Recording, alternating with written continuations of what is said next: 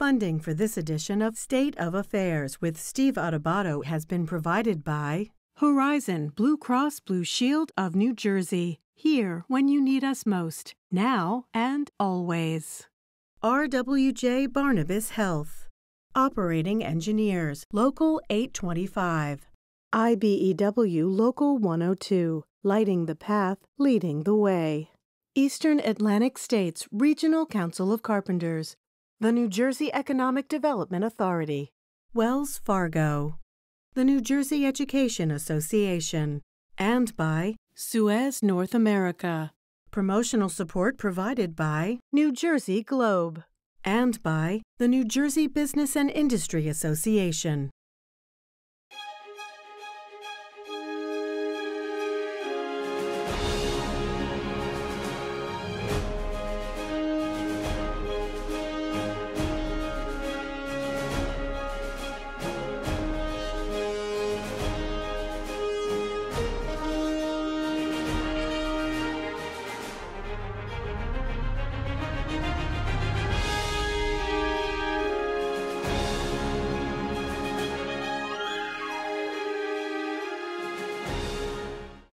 Welcome to a very special edition of State of Affairs here on News 12 Plus. I'm Steve Adubato. More importantly, Kevin O'Toole, Chairman, Board of Commissioners, Port Authority of New York and New Jersey. Kevin, real quick, as we introduce this program in which you are on as well as others, at the Port Authority, what would you say in 2022 the most important, the top priority in terms of infrastructure rebuilding is? Well, first of all, it's keeping the agency, the 100-year agency, moving forward. We have a capital plan of $37 billion with 8,000 employees on the ground working. We're rebuilding Newark, rebuilding LaGuardia, rebuilding Kennedy. And by the end of this year, you're going to see 3 airports, the largest in the country, are going to be essentially rebuilt from the ground on up. And more equally important, we want to make sure that we're going to go back to those numbers, that we have record-breaking numbers in 2019. Given COVID's problem, obviously for 2 years, we've lost over $3 billion in revenue. And we're hoping by the end of this year to get back fully and beat beyond the revenue expectations and projections of 2019. That's Kevin O'Toole. This is a special edition of State of Affairs right here on News 12 Plus. Port Authority is an incredibly important agency impacting our region in New York and New Jersey. This is State of Affairs. I'm Steve Adubato. More importantly, that is the chairman, Kevin O'Toole. This is State of Affairs. Check it out. Hi, I'm Steve Adubato. I want to kick this program off with a gentleman who most people recognize if they watch our program and a whole range of other public broadcasting programs. Kevin O'Toole is the chairman of the Board of Commissioners of the Port Authority of New York and New Jersey, a former state senator in the state, the head of the co-head of O'Toole Scrivo, a law firm in our state, and also a columnist with NJ Globe. Good to see you, Kevin. Good to see you, Steve. How are you? I'm doing great. Listen, I was reading NJ Globe, and you actually wrote a column called 2 Years is a Lifetime. We're taping this in mid-March. It'll be seen later. You talked about leadership at the Port Authority and in other places, but the biggest leadership lesson you and your colleagues at the Port Authority learned over these past 2+ years has been? Well, first of all, when a crisis comes upon you, real leaders got to act. So 2 years ago, almost to the day, I get news that our senior staff had all had to be quarantined because they all had been exposed to the virus. And all of a sudden, the Port Authority with 8,000 employees was going into lockdown. And so you've got to kind of act quickly, and you've got to surround yourself with really smart people. And there's no playbook for it, Steve. You got to keep the agency moving forward with the highways and the roadways and the ports. And you got to make sure the employees feel safe, and they are safe, and their families feel safe as well. So you've got to kind of react, and you can't show them that you're nervous or you're worried. I got to follow up on that because you've also joined us on our sister program, Lessons in Leadership. So we've talked leadership before, but what struck me about this column is that you said leaders must be fearless. You kept talking about being fearless. And I've got this thing where my father, my late father, who you were very close to, and I was at times, but let me just put this out there. My father used to say, the best leaders, it's not that they're not afraid, it's that they are afraid, but in spite of being afraid, they act anyway. They do what's courageous anyway, but it's not that they're not afraid. Help me on this fearless thing, Kevin. So, I mean, it's perspective. So I have a mother who came from North Korea when she was 13, and she lost some of her siblings on the way. And she saw some of the real death in front of her when she marched from Wonsan to Seoul. And she was kind of fearless, and she saw the very worst. You see people who are suffering, whether it's they get a brain tumor, whether they lose their jobs, whether they have a sick child. Like, those are things to be fearful of. But even in those moments, you've got to seize the moment and you have to lead. It just comes upon you because you just can't wring your hands and say, oh, poor me. That doesn't get you anywhere. And when you lead, when you're given the privilege to lead an organization, they don't want to see people who are afraid. Even in your inner self, as your dad would say, even though you have some of those doubts, you've got to project strength and resiliency and determination and support and gratitude and move the organization forward. And because if you don't, they will suffer. By the way, check out NJ Globe, one of our media partners, to find previous columns from Senator O'Toole. But I want to ask you this, Kevin. You've been out of government official elected office for how many years? Since 17, so I'm working on 5 years. Okay. The kind of leadership you just described, fearless, courageous, doing what's right so that others who are following you or need to follow you have courage themselves. To what degree do you see that in government today, both parties across the board? How rare is it? Rare. It's not encouraged. When you're in the elected arena, when you're in the Senate or the Assembly, you're worrying about the next election. I mean, people, when redistricting just went by, they're terrified. I mean, talk about redistricting. Explain to folks, 30 seconds or less. They're sure. Like, what? Does a redistricting commission, what does that mean? Every 10 years after a census, there's a redistricting, and you got to cut the state into 40 equal districts. 235,000 per. So what happens is the legislative districts get rejiggered a little bit, and some people lose their safe districts, become competitive, and people worry about their livelihoods. And when they do that, Steve, all some of these folks are born and bred to do is worry about their next elections. And that doesn't breed a leader. That doesn't breed fearlessness. That breeds people who just worry about a calculated decision to move on to their next election. How does that impact those of us who are constituents of those elected officials? Well, listen, I think it impacts us because I think the day of 30 years ago when you had true leaders, and your dad was one of them, Joe Doria, people that would go out there and make these broad Former Assembly policies. Speaker Joe Doria, I'm sorry, go ahead. Right, it'd make these broad policies working together with Republicans and Democrats. And one of the things I wrote about recently, Steve, is they don't encourage that. There's no arena, there's no schooling, there's no college, there's no framework that says, hey, leaders on both sides, let's have a framework that we can have a discussion.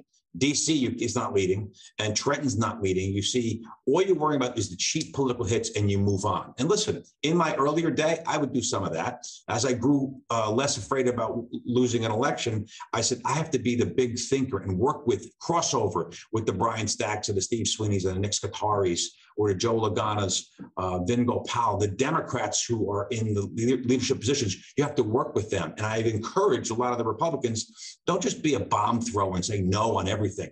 Work together on infrastructure, education, educational lag, which we're talking about, environmental issues that we can get behind, labor issues we can get behind. But I think they're so conditioned to just go in this narrow field that plays to the next election, primary or general, and people are afraid, and they just don't grow the leaders of yesterday. And I'm sorry I'm saying that. Well, no, it's okay. And Senator O'Toole, who's been out of government for 5 years, understands it from a perspective of running for office every 2 years. I have disclosed this before, that I served in the legislature for a very short period of time in the 80s. And I can appreciate, Kevin, we didn't have to remind people that it was 2 years, all right? Was that a peace sign? That was a peace sign, Steve, but you said 2 years. Okay, yeah, it was 2 years. But in that short period of time, I know exactly what he's talking about. You think you're going to do the right thing. You're there to be courageous, to be fearless, and then you're like, wait a minute, but if I lose this election, I'm not here anymore. Real quick on that. But Steve, how terrified were you when you were losing? Seriously. When you lost, you were broken, and you were afraid. Thanks, Kevin. But listen, you've become this, Emmy winner. It was the best thing that ever happened to you was losing that election. Not at the I didn't think it at the time. Of course, not at the time. But now, when you look back, it was the best experience. And from that experience, you've this leadership, trait that was, cast upon you, largely shoved down your throat by your father. But I want to, again, not about me, but there's a larger issue here. Do you believe that our elected officials in Congress, in the state legislature, across the board, governors, whomever, who have to run again, or have the ability to run again if they're not term limited, that their fear of losing is so great that their sense, and this sounds like a deep psychological question as well, that if you're not in elected office, you don't matter. And that's just not true. Yes. Yeah. So if this elected office defines many of these people, when they go on to their, like, you see senators, they're easy, as opposed to retiring willingly like I did and Bill Gore and the others do, they'll die in office because that identifies them. They don't want to leave the office. They'd rather be in a body bag than literally retire willingly, because they want to be known as the senator, because people get they call them back, they get respected, they get all the service, the great tables. The reality is, if you are lucky enough to be an elected official, take advantage of that very small period of time you are elected and make bold decisions, do things that are amazing. And because I'm telling you, if you don't take that opportunity, you will be regretful down the road. And I talked to a lot of legislators who were retired, forced and voluntary, and they regret not taking advantage of the time they were in office. As you listen to Kevin O'Toole, a couple things. I believe in post-production we'll put our democracy at a crossroads. We haven't used the word democracy at a crossroads or that phrase, but everything that Kevin O'Toole's been talking about is exactly about democracy being at a crossroads or beyond that, something worse. And also let me say that O'Toole Scrivo is one of the law firms that support what we do. Kevin, I want to thank you for joining us. We appreciate your perspective. Thanks, Check out NJ Globe for Kevin O'Toole's columns and a whole range of other things. Thank you, Kevin. Thanks, Steve. Good talking to you. You got it. Stay with us. We'll be right back. To see more State of Affairs with Steve Adubato programs, visit us online at stateofaffairsnj.org. If you would like to express an opinion, email us at info@caucusnj.org. Find us on Facebook at facebook.com/Steve Adubato PhD, and follow us on Twitter at Steve Adubato. I'm Tim Sullivan, CEO of the New Jersey Economic Development Authority. Since joining the NJEDA, I've been struck by the incredible assets and resources that New Jersey has to offer. The NJEDA is working every day to grow New Jersey's economy in a way that maximizes the values of those assets to benefit every single New Jersey resident. This includes more support for small businesses and a focus on reclaiming New Jersey's position as a leader in the innovation economy. Visit njeda.com to learn more about how NJEDA is building a stronger and fairer New Jersey economy. We're now joined by John Farmer Jr., Director of the Eagleton Institute of Politics at Rutgers University. My alma mater, not only Rutgers, but Eagleton. It's very hard to get into. I still have no idea how I got in, John, but that's another story. One of our most prominent alums, so thanks for having me. Really appreciate it. Hey, let's do this. Let's talk about really important things. We're taping in the middle of March. It'll be seen later. I've said this to you before. The graphic will come up, democracy at a crossroads. We talked about 6 months ago, John. Is our system of democracy at greater risk than it was 6 months ago? And if so, why? Well, I think our system writ large is. I mean, so we've had obviously the internal threats to democracy that we've talked about before that culminated in the riot at the Capitol on January 6th. And now we see what the real threat to democracy is. Ultimately, it's the use of brutal force, which we're now seeing in the Ukraine. So democracy is struggling on many fronts, both domestically and internationally. And I think we are at a crossroads. John, again, because we're taping, excuse me, in the middle of March, we hope and pray for the people of Ukraine, but we do not know what's going to happen. And we're not doing war coverage. But there is a larger question. You connect the fight for democracy and the movement of Vladimir Putin and Russia, a non-small d democratic government, with our crisis to democracy. Why is that? Well, because he illustrates what lies at the end of a failed attempt to govern democratically. Through history, democracies have been very fragile, and they've ultimately ended in totalitarian forms of government. And that's what we have to be conscious of constantly. And I think something we've lost sight of over the years, we've taken for granted that our system would just work on its own without our attending to it. And so we could be free to have our violent disagreements, and somehow everything would be fine. I think what we see in the world now, and it's really culminating in right now in the Ukraine, but this movement toward authoritarian governments has been going on now for decades. And we have Russia, we have China, we have Hungary, we have even the government of Poland has sort of started tilting toward authoritarianism. And I think part of that is a reaction to the sort of the excesses maybe of freedom of expression that the social media has brought about. But we've really lost sight of the fact that we have to pay attention to the need to engage with each other and to compromise. And it's exasperating to compromise, but it's the essence of our system. Our system is set up so that if we don't compromise, it won't work. And so that's why I connect the two, because Putin is the logical endpoint of a failed experiment in democracy. So, John, you're the former attorney general in the state. You believe in and have lived by the rule of law for many, many years. There are a significant number of Americans who don't agree with what you're saying in this sense. They argue that, A, we make too much, particularly those of us in the media, academia, we make too much of January 6th. And it has absolutely nothing to do with what you're talking about, A, and B, it was a protest. And former President Trump has said really positive things about those who not just protested, but in fact rioted that day and assaulted the United States Capitol and put members of Congress at risk. And finally, not my opinion, many of them argued for Vice President at the time, Mike Pence, for horrible things that happened to him.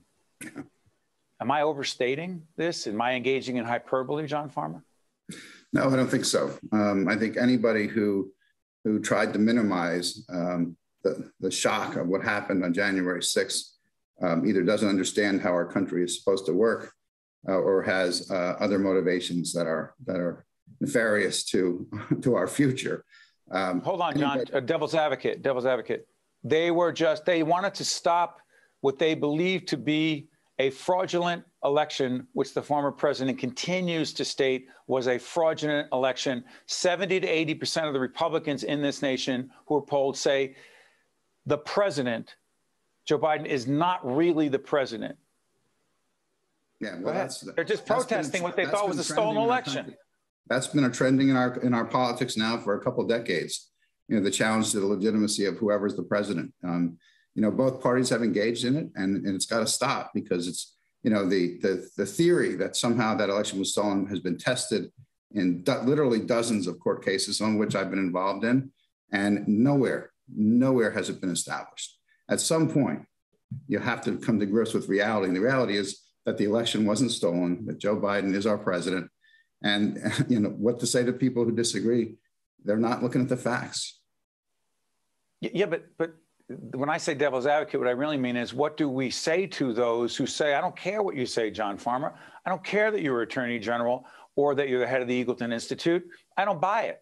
I believe it was stolen. So if people believe that, and if former President Trump, and it's not about President Trump, but he's the one saying this, and he has a lot of people following him.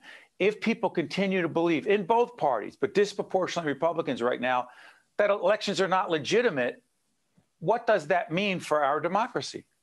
It means we have a long way to go to sort of recover our civic values. We've reached a point now where people, because of the way that they're getting their news and the way that social media works, where you have basically the commercial algorithms that drive it, that tend to drive polarization by basically reinforcing whatever proclivities people express. We're now at a place where you can have that kind of sort of almost pre-Civil War atmosphere where you can't talk to the other person. Pre-Civil War? In other words, prior to the Civil War, you had basically, it reached a point where the people in the North couldn't even talk to the people in the South. The narratives were so different. It's something that I studied extensively in law school. And it's remarkable how we've almost replicated that today, where people can't even reach common ground about what the facts are.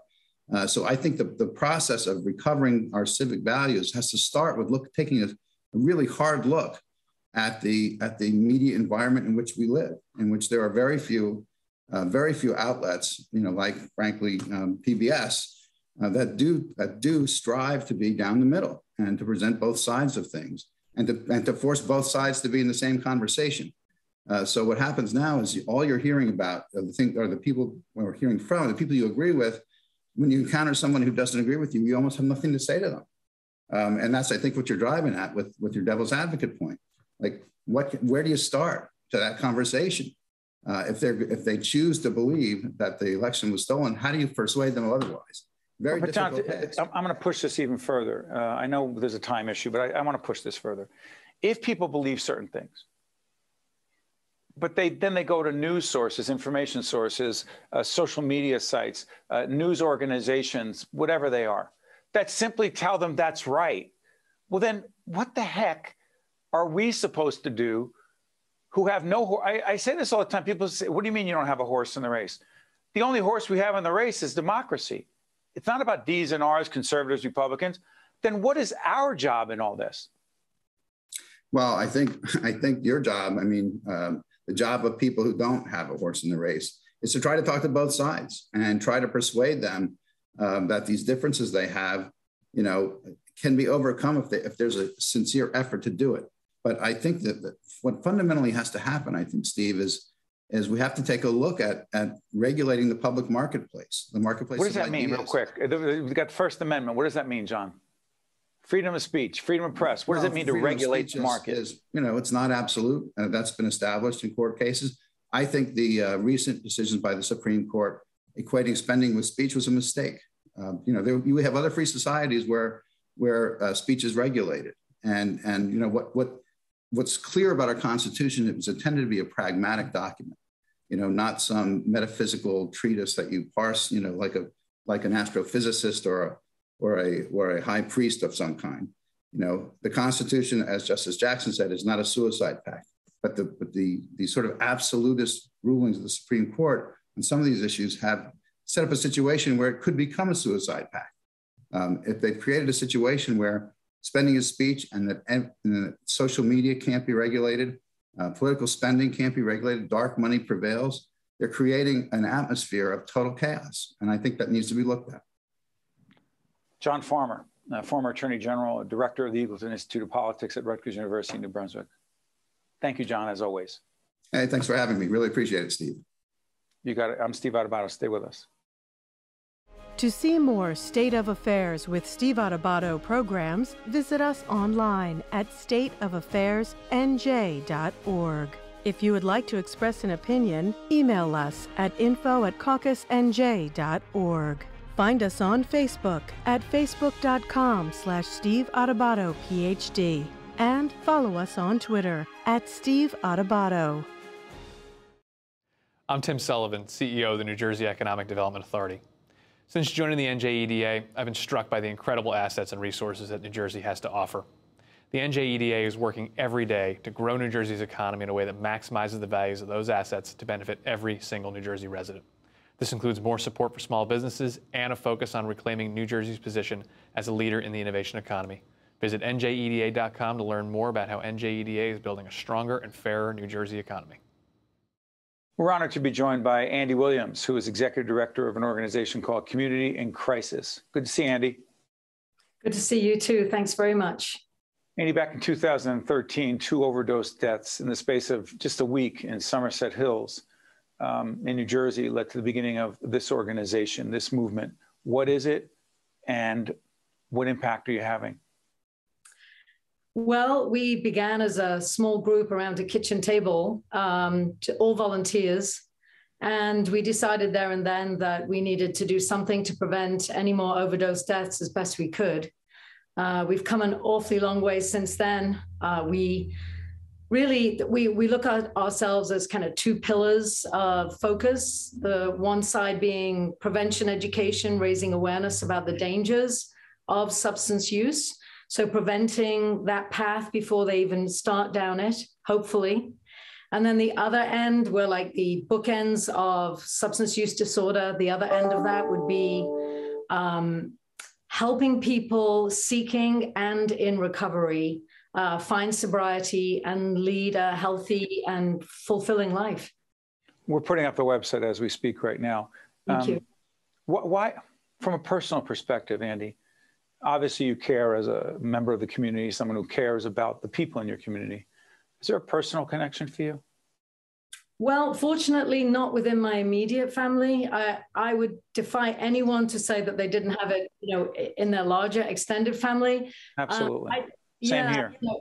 Yes, definitely. But I have 3 children, all of whom are now in their 20s. And, it was there, but for the grace of God, that helped me sort of really be driven by the passion. Because, I realized there and then when I saw which 2 kids had actually overdosed during that particular week that you referenced, I knew it could have been my kid, successful, seemingly no cares in the world, just had everything in life to look forward to. So that's been my driving force. And I think that applies to most of our staff here and volunteers too. Have we done enough, Andi, to destigmatize the issue of use of drugs, opioids, et cetera? Have we done enough to do that?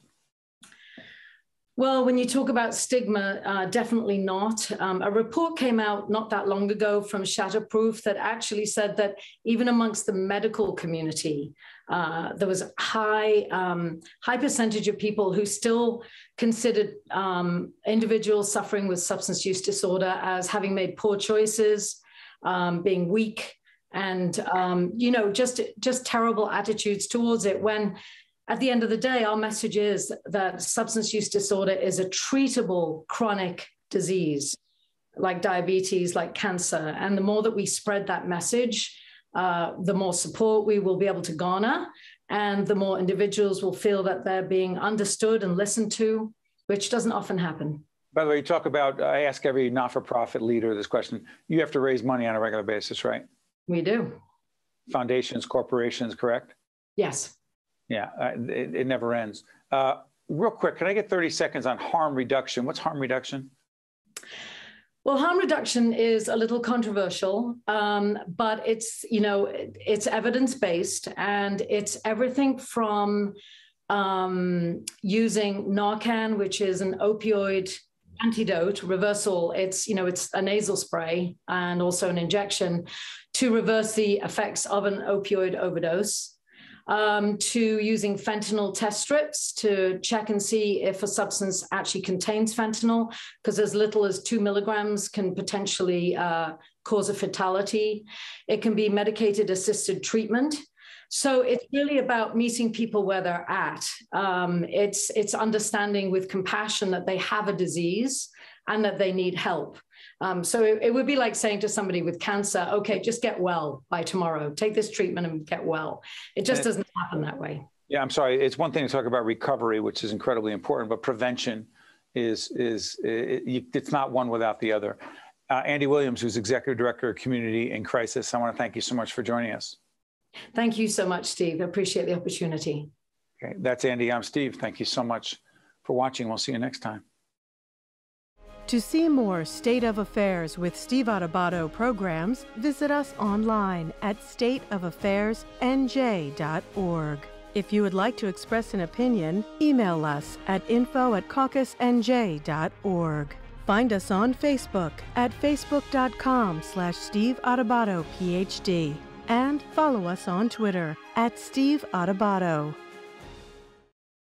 State of Affairs with Steve Adubato is a production of the Caucus Educational Corporation. Funding has been provided by Horizon Blue Cross Blue Shield of New Jersey, RWJ Barnabas Health, Operating Engineers, Local 825, IBEW Local 102, Eastern Atlantic States Regional Council of Carpenters, the New Jersey Economic Development Authority, Wells Fargo, the New Jersey Education Association, and by Suez North America. Promotional support provided by New Jersey Globe and by the New Jersey Business and Industry Association. I'm Tim Sullivan, CEO of the New Jersey Economic Development Authority. Since joining the NJEDA, I've been struck by the incredible assets and resources that New Jersey has to offer.